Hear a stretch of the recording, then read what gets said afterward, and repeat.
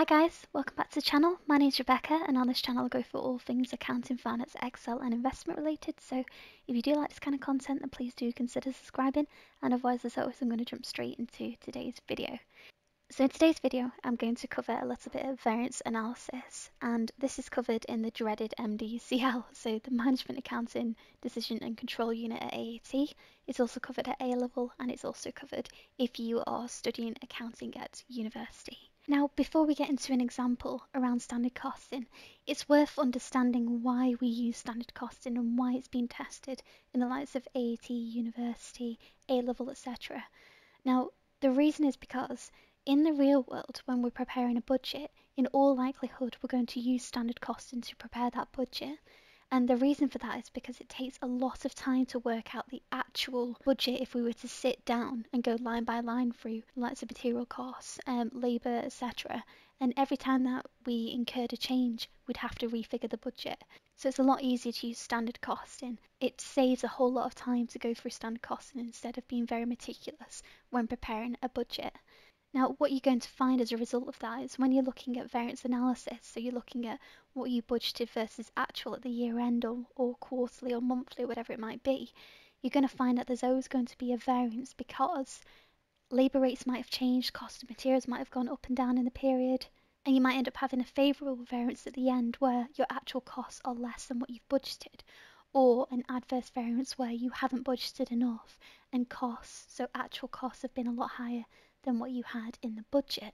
So when we're looking at standard cost variances, there's always going to be two typical types of variances that you're going to come across. One of them is what we call a rate variance, and another is a volume variance in the most simplest form.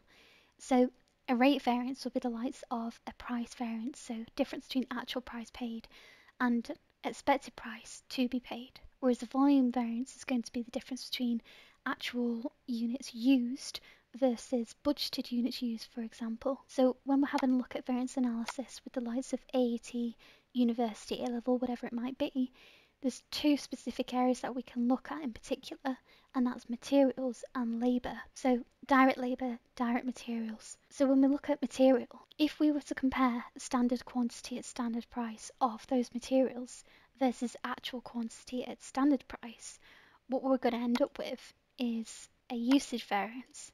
So the price up here, so the price between these two is going to stay the same, but the quantity is going to change. So that's that usage, that's that volume is going to change. So what we're checking here is, did we use more or less materials than what we expected? Now with the second one, we're going to have a look at actual quantity at standard price versus actual quantity at actual price.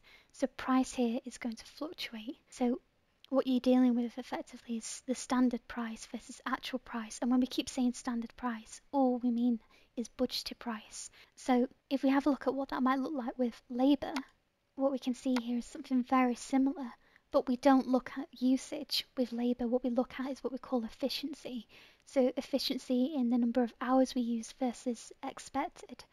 So if we look at standard hours at the standard rate, so in the budget, versus actual hours at the standard rate, then that's going to give us a variance with the efficiency. So did we use more or less hours than expected with this? And then similarly, if we look at the bottom two here, if we compare actual hours at standard rate versus the actual hours at an actual rate, then we're going to have a rate change. So we're going to be dealing with different standard rates there. So what was the rate per the budget versus the actual rate for those hours? And again, if we're talking about rates, if you've not come across this before, individuals who work in a company are going to have a rate per hour charged to them. So an individual who, say, a trainee accountant will have a rate of £20 per hour for a job versus a senior accountant who might have a rate per hour of £80 per hour, for instance. So to put it into perspective, if you have a junior accountant who can do the same job at £20 per hour versus a senior accountant doing the same job for £80 an hour, if you use the trainee accountant at the £20 per hour, then that's more of an efficiency saved than using the senior accountant at the higher rate per hour, for instance. So let's go into an example now. So imagine down here you're being given this information where you've got budgeted costs and budgeted hours, budgeted kg for the production of crayons, and then we've got actual costs, so actual units produced, actual kg, actual costs, hours, and cost per hours as well. So this is the type of format of information that you might receive in an exam. And what we need to do is answer a few questions.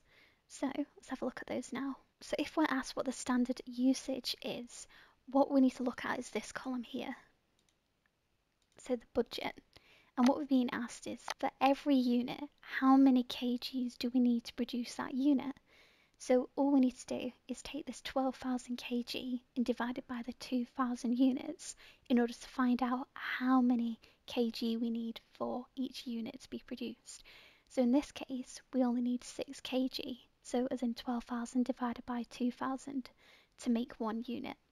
Now, if we look at standard price, what we're being asked is, for every kg, how much is that going to cost us?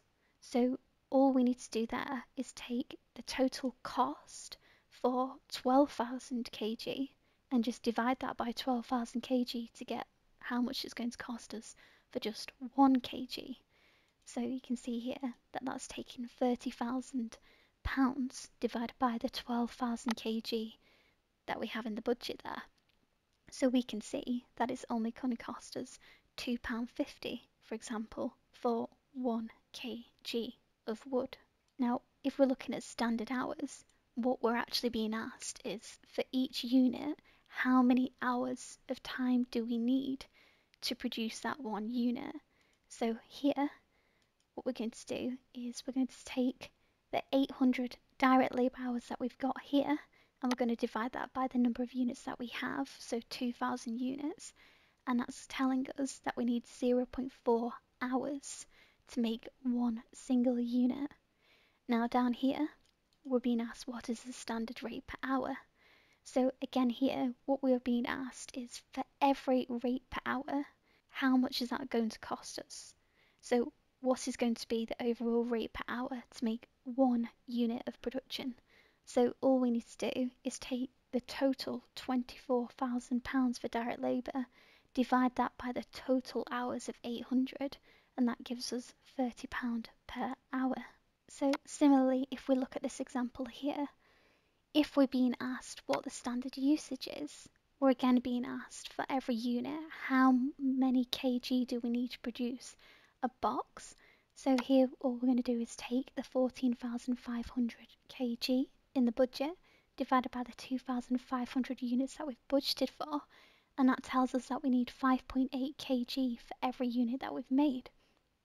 Now, if we're being asked what the standard price is, what we're being asked effectively is, for each kg, how much cost are we expecting? So all we need to do there is take the total cost of £34,000 and divide that by 14,500 kg, and that gives us £2.34 per kg. Now again, if we look at standard hours, what we're being asked is, how many hours do we need to produce each unit? So again, we're just going to take the 800 direct labour hours and divide that by the 2,500 units expected. So that gives us 0.32 hours required to make 1 single unit. Now, if we look at standard rate per hour, that again is just taking the total direct labour cost divided by the number of hours that we've budgeted. So again, we're just looking at the budgeted column here. We're not looking at actual at this point in time. So for each rate per hour, we're looking at £30 worth of costs. Now, this is what I would call step 1 in working out variance analysis for materials and labour, because we need to use the table that I created earlier in order to calculate what the variances are actually going to be between budget and actual. So if we scroll to the top here, so what we're going to do is take these actual units of 3,000 units that were produced, and then we're going to times that by the standard usage, which was 5.8 kg, and then we're going to times that by the standard price, which was a £2.34. So that's going to give us 40,800. So next, what we need to do is take the actual quantity, so the actual kg of 14,750, and then times that by standard price, so £2.34 per kg. And then finally, we need to work out what actual quantity at actual price is. So we don't actually need to do any calculations here. All we need to do is take this pound here, this £27,000 here, So if we're being asked what the usage variance is going to be, then all we need to do is take this top one minus this bottom one here. Now, if you find that this is a positive figure, it means that we've got a favourable variance, whereas if that was a negative figure, it would mean that we've got an adverse variance. So it's favourable because our actual usage is less than budgeted usage. Next, we need to compare the price difference. So what we're going to do is take this 34,586 minus the 27,000, and that again has given us a favourable variance. So if the top figure is more than the bottom figure in these calculations, it means that you've got a favourable variance, but again, if it goes into a negative, then it's just an adverse variance. Now, if we were to look at this from the labour point of view and have a look at efficiency and rate here, what we're going to do is work out standard hours at standard rate, which is just going to be the standard hours of 0.32 hours that we calculated earlier, the £30 per hour, multiplied by the number of units that were actually made. So 3,000 units times by the 0.32 hours times by the £30 per unit. Next, to get to actual hours at standard rate, all we need to do is take the actual direct labour hours of 700 times by the £30 per hour, which was our standard rate per hour, which gives us 21,000. And next, to get actual hours at actual rate, we just need to take this £20,000 for direct labour that actually happened. Now, if we take the 28,800 minus the 21,000 up here, we actually again have a favourable variance here with a £7,800 against efficiency. And if we were to look at the difference between the 21,000 and the 20,000, you'll see here that we actually had a £1,000 favourable difference between the budgeted rate and the actual rate. So I hope you found all of that useful. Give the video a thumbs up if you liked the video, you found it useful. Consider subscribing as always, and I shall see you on the next video.